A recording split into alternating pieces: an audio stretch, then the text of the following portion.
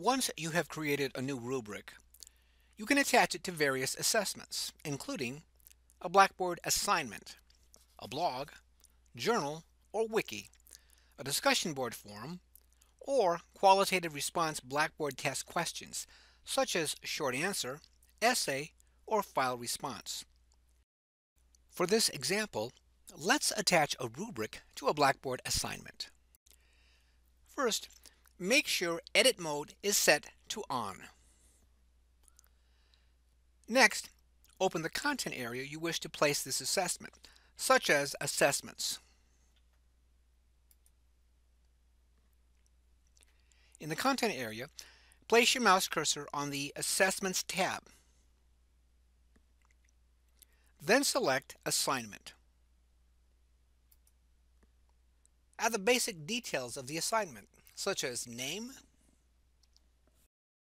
instructions,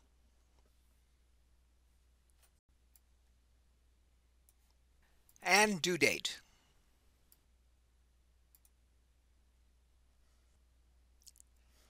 In the grading section, you may enter the points possible, or you may allow your rubric to fill this in for you, assuming the rubric includes an associated score. Next, place your mouse cursor on the Add Rubric drop-down menu button. You can select a rubric from a list of rubrics already in your course, create a new rubric, or create a new rubric from a copy of an existing rubric. Since we already created a rubric, let's click the Select Rubric option. From the pop-up window that appears, locate the rubric that you created from the list of rubrics in your course.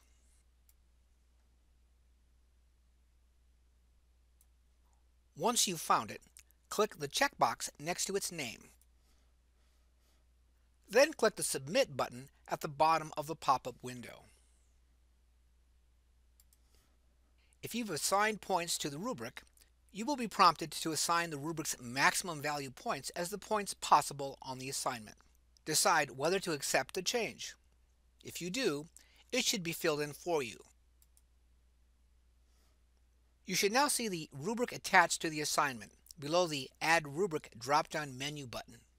Lastly, decide whether students should see the rubric and when. Note that by default, it's set not to be shown to students at all. Click the drop-down menu icon under Show Rubrics to Students. You can choose to show the rubric with its associated scores, to show it but without its scores, or to show it only after you have completed grading the assignment. Let's select Yes with rubric scores so our students know how we will be grading them. Now, complete any remaining details for the assignment. Then click Submit to create it.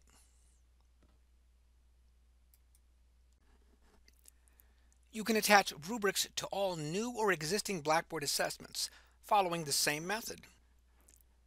However, in the case of assessments being given outside of Blackboard, such as a paper test or a physical lab report, you would instead add a rubric to a manually created Grade Center column by clicking on the column header, then clicking on Edit Column Information,